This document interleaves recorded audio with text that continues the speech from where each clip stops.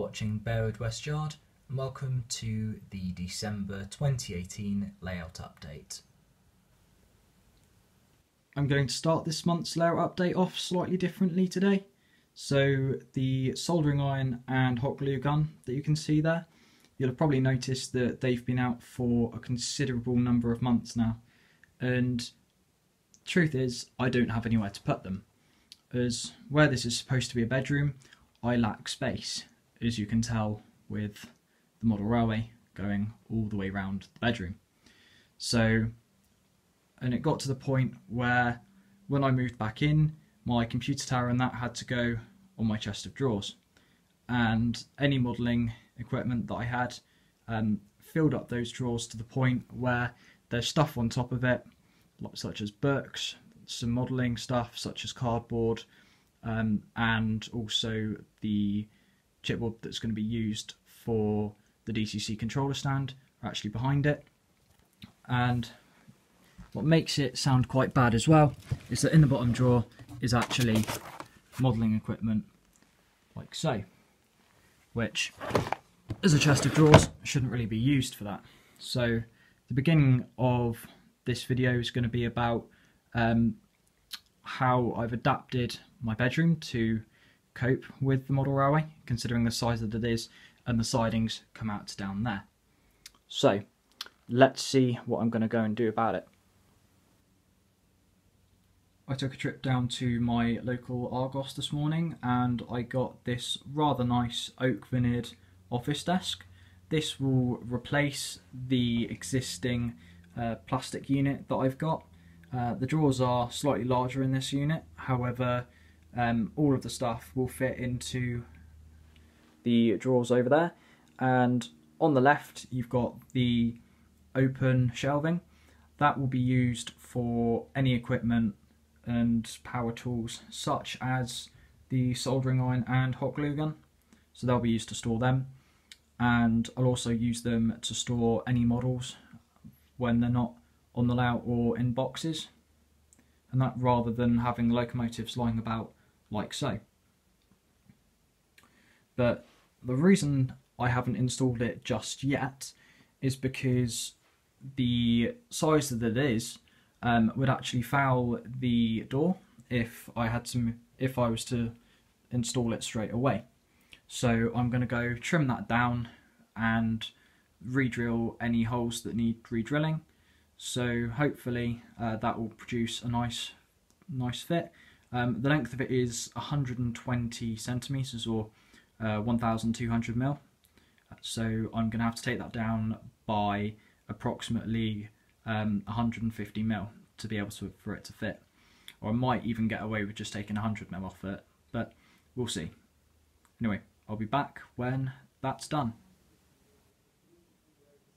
So I'm back, it's the 13th of December and I've got the day off work, so I thought I'd give a little update on it. So yeah, I didn't actually have to do anything with it, so I didn't have to cut it down. I just gave a little test fit to make sure it was, to see how much needed taking off, and nothing at all really. I just moved that 6 inches up and it doesn't foul the door, only just though. But you can already see how much of a difference it makes to the room. So on the top of the chest of drawers here, I've just got the second roll of cork that I bought, so that I can begin to cork the yard and the layout.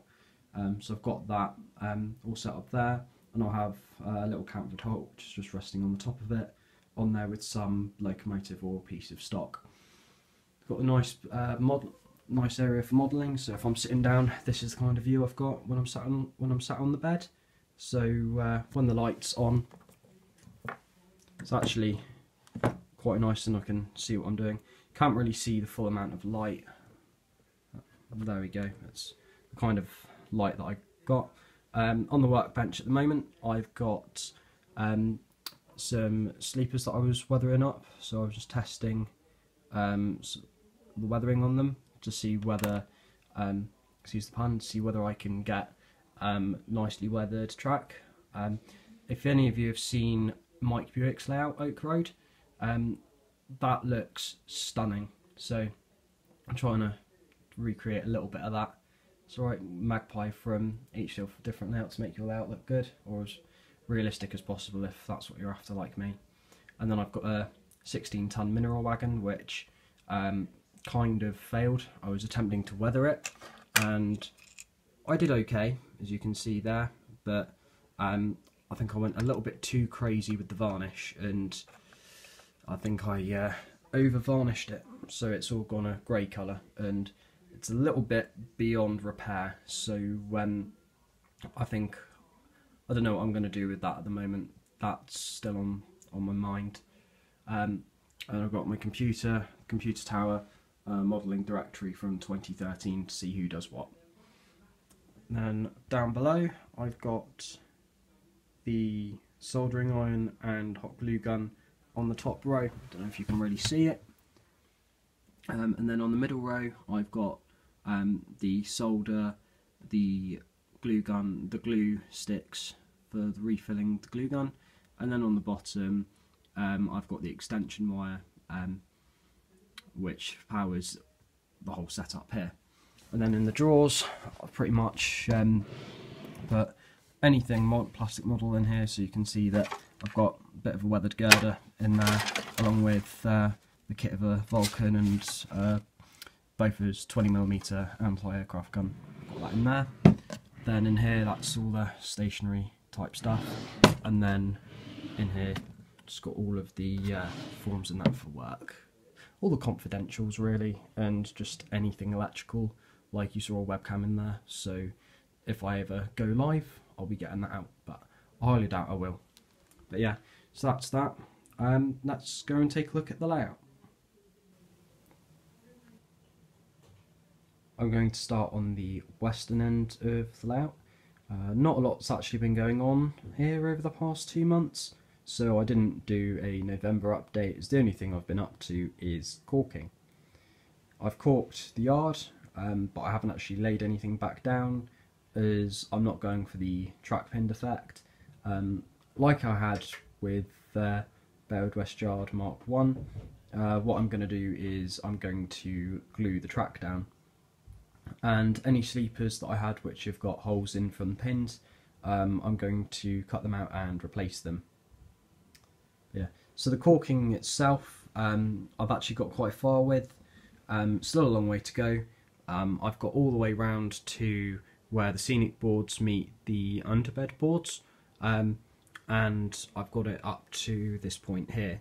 So the double slip's done, all the points in the yard are done on the scenic area. I've just got the main lines to do, which I've made a start on just down here. Haven't done anything on it for the best part of a week, and I started that shortly after I did the scenes for the beginning of the video, which was November the 17th, I believe, which was when the computer tower was on my chest of drawers. But yeah, about 5 weeks ago in November, before I did all that, I did pick up this Digitrax DCS51 controller. I got that from Bournemouth Model Centre for a good price of £200, considering that they would be usually around 220. I thought that was a good deal. Yeah, I mentioned Bournemouth Model Centre. They've actually they're closing down, and as they haven't found a new owner, and the current owner is retiring, so they've got a sale going on. I picked up this EWS Class 66. It's a Bachmann model. I picked that up in their sale along with 2 other locomotives, of which I will reveal slightly later on in the video. This is a DCC sound model. It cost me £200 as opposed to £250, as they had a 20% discount. So I thought, well, that was a bargain in itself, so couldn't go wrong. And it also gave me the chance to test out the DCC controller as well, which works absolutely splendid, and I would recommend. So easy as well, as I'm a beginner, so if there's anyone else planning to go out into DCC, then I would highly recommend it.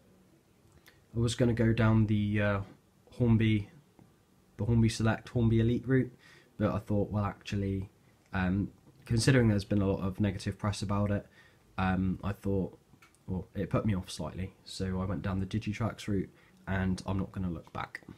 So yeah, let's go take a look at the other locomotives that I've picked up. The second model that I picked up was the Hornby Class 60 number 60087 Click Sergeant in Colas Rail livery. This model's been quite popular amongst other modern image modelers, and I've actually been looking at getting one for quite a while, but I've never actually got around to it. So here it is on the layout, or on Little Camford Holt at least for now, until it goes DCC, as I've got the DCC controller plugged into the main layout. But yeah, I'm quite pleased with this model. I've already run it in when I had the layout DC. It's quite nice. It's got sprung doors. Let's demonstrate. Sprung doors, all four are sprung. That's quite nice. I will do a little review on it, as well as the third model that I've got, which I'll just go over to now. So yeah, just give that a quick overview. Let's go over to the third model. So now for the third and final model that I picked up, which is the one that I was actually most hyped about. This is the infamous Colas 70, 7805. It was made by Bachmann. I'd actually been after one of these since they came out in mid-September, but because of the amount that got pre-ordered, Bachmann actually withdrew them from their website before the beginning of October, and they've actually been quite scarce, especially on the Hatton's website and in many other model shops around. I saw one in Poole that was about £180, so a lot of money there. And when I was in the model centre in Bournemouth, I looked around for quite a while, and then I saw it pretty much in the back of the shop on the shelf, and I was pretty much stopped in my tracks thinking, is this real? Because of how rare they'd become. And I picked this up for about £149. So I've run it in as well while the layout was DC. I can still switch it back to DC, and I probably will do to get a few shots of the 60 and the 70 running. But yeah, this was the one that I was most excited about getting, even though the EWS 66 has got sound. I think that the Colas model, or the Colas 70 I mean, is an absolutely astounding model, and I'm really happy that I've got it. Personally, I don't see why it took so long for Bachmann to get it out, and I compared it with the 2012 model Class 70 that I've got, which is the Freightliner Powerhall liveried one, 70003. The tooling is pretty much the same. The only difference being is that air intake modification. So I really don't see what took Bachmann so long, in the sense that it took them a good year and a half, if not just over 2 years, to get this done. And to me, if you're on a job like that, 8 hours a day, 5 days a week, I don't think it takes that long to do it. And I've done a fair amount of CAD as well when I was doing product design A-level. So